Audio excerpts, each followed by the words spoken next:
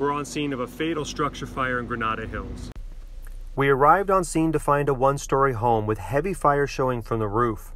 Excessive storage was found in the front yard, inside the home, and throughout the rear. Flames burned through the subfloor, all rooms of the home, and throughout the attic, causing a partial roof collapse.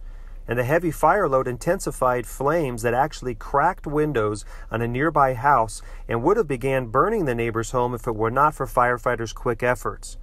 After an extensive interior search of the home, a 73-year-old female was found face down in the kitchen, beyond medical help, and sadly was determined dead.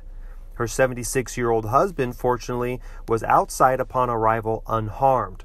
And the cause of the fire remains under active investigation. However, it does not appear to be suspicious. And it is important to mention that there was no evidence of a functional smoke alarm. So please check yours today.